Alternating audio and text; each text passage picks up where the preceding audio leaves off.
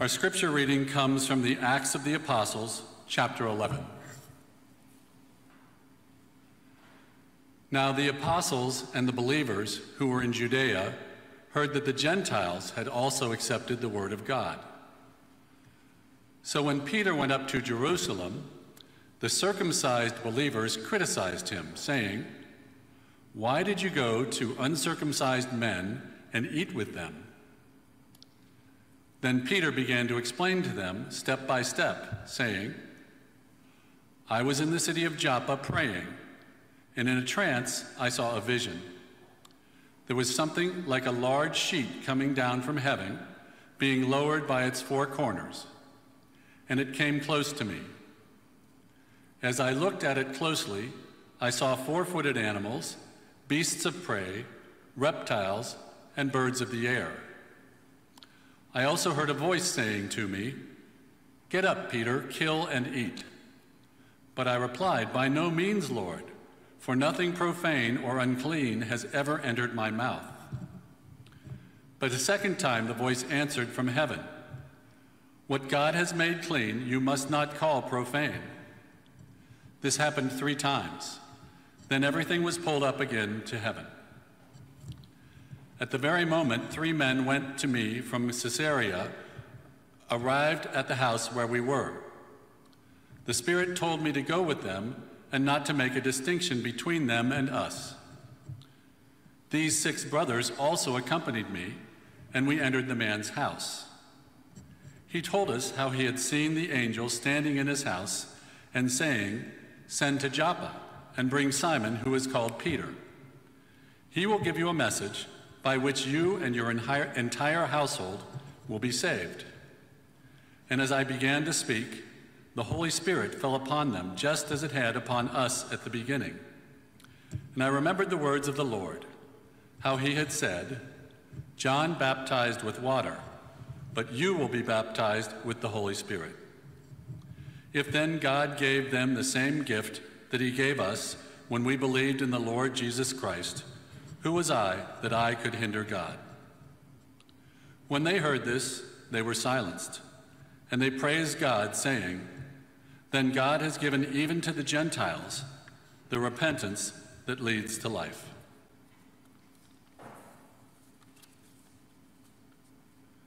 For the word of God in Scripture, for the word of God among us, for the word of God within us.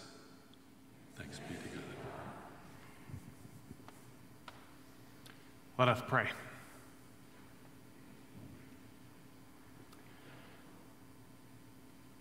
Come upon us, O God, in power and in might, with the love and peace of your Holy Spirit. And may the words of my mouth and the meditations of all of our hearts, may they be acceptable in your sight.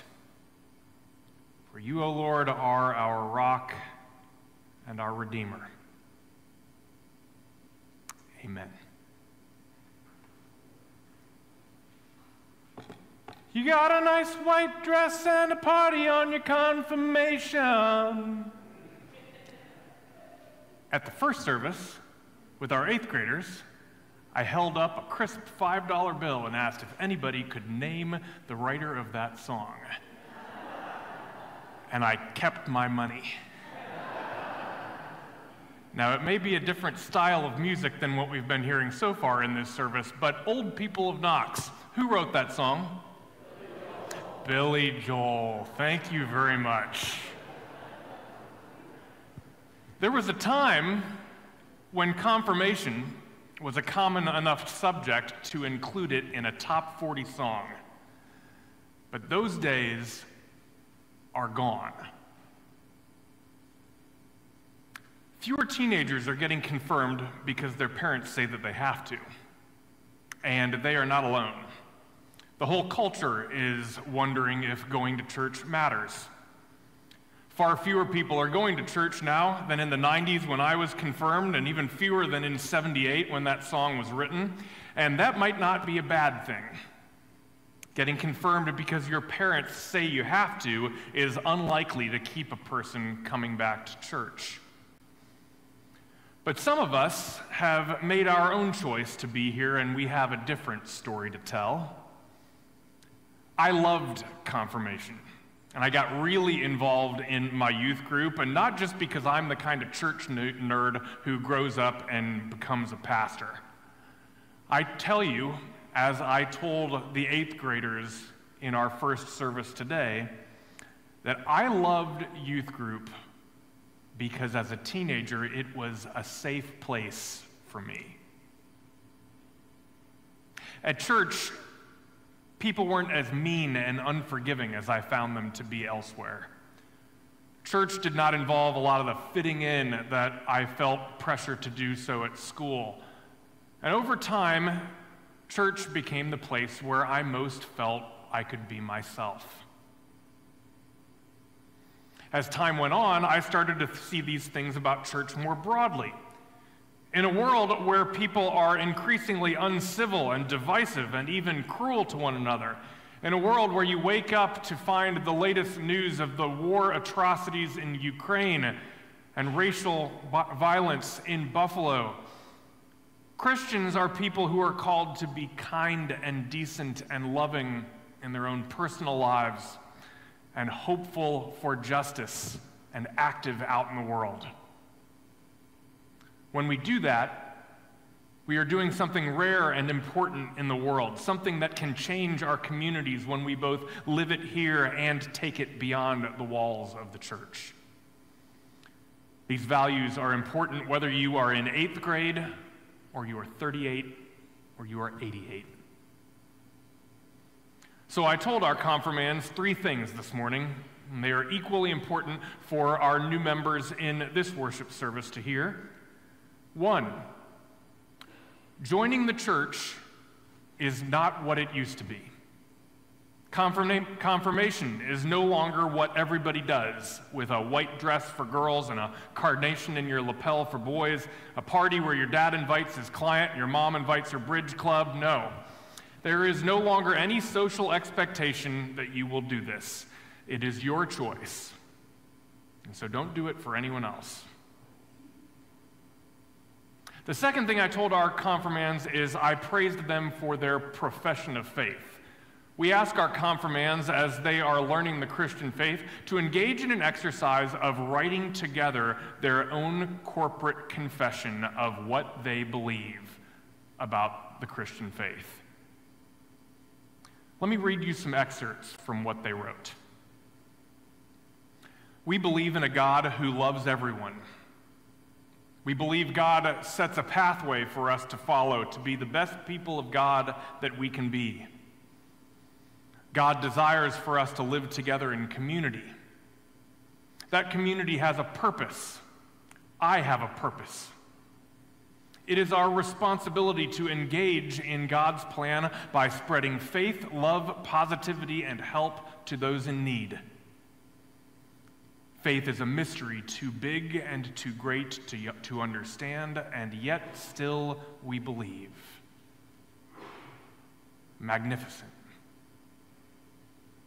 And I was especially struck that almost 30 years later, our confirmands made in their statement one of the same things I would have said at my own confirmation. Quote, our church should be a safe place for all of God's people. This is what church is supposed to be. But as I said to our 8th graders, so I say to all of you, you must make it so. You have to be a part of your church in order for these things to be a part of your life. You cannot observe them from a distance and expect all of this to be true for you. And so the third point, I said to them, I hope you will find, as I have, that church can be one of the best things that you ever do for the world and for yourself. It can be a source of freedom from all the things in life that seem most depressing and anxious and fearful and unfair, and I pray that you will choose this for yourself. At this worship service, another group of new members join us.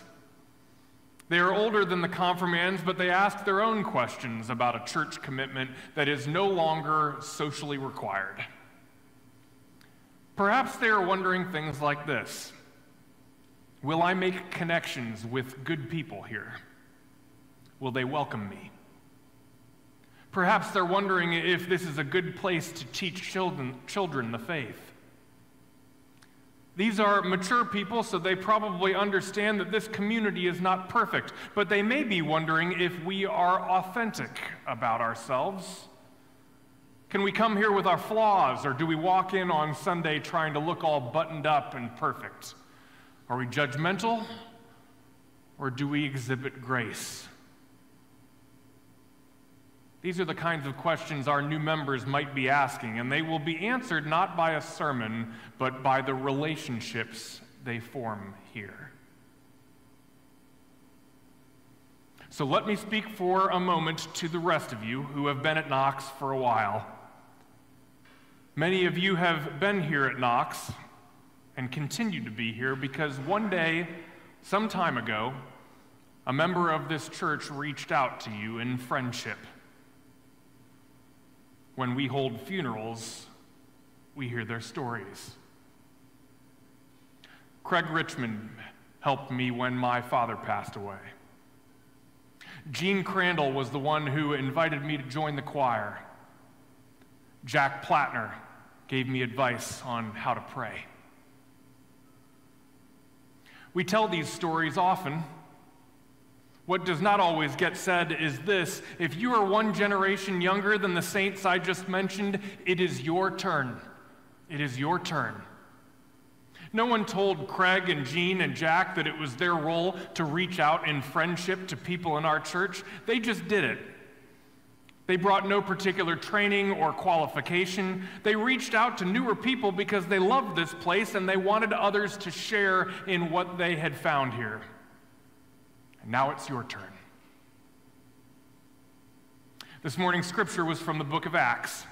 The book of Acts is the earliest collection of stories about what happened in the church right after the life of Jesus. Mostly, Acts is a collection of stories about the ways they messed up.